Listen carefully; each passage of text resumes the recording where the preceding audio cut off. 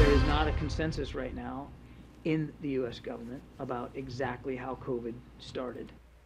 3 years after COVID-19 swept over the world, there's still debate about how it first began.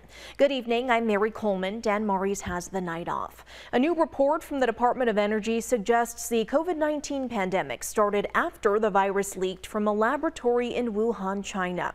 But the assessment was made with, quote, low confidence, meaning it may have been made with weak data or limited intelligence. The White House says the jury is still out on the origins. Several agencies believe the virus was first transmitted from animals to humans at a Wuhan wet market.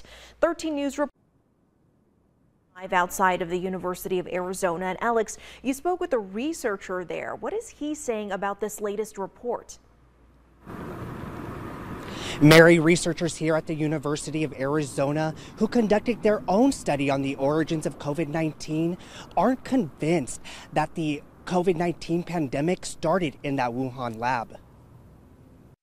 If the evidence suggested it had been a lab leak, I would be here to tell you about that. Michael Worobey, the head professor of the Department of Ecology and Evolutionary Biology at the UA, published his own findings back in 2021. He says all the evidence he found points to an animal market in Wuhan, China as the epicenter of the pandemic and not a lab. This particular pandemic doesn't appear to have started that way.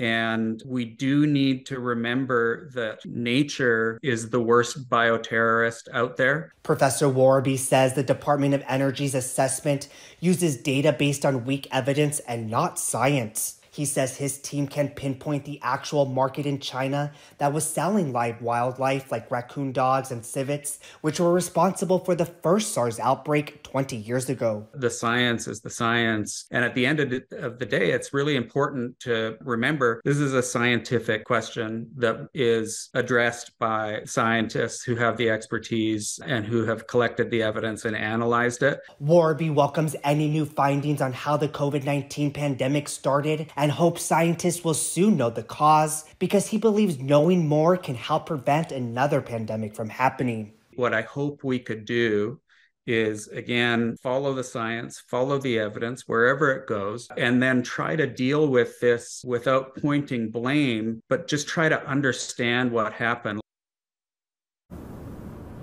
Professor Worobey is expected to have a public lecture this upcoming Wednesday where he's going to talk about the origins of COVID-19. If you aren't able to make that discussion, we are told there will be a link to a live stream, which we'll have on our website, KOLD.com.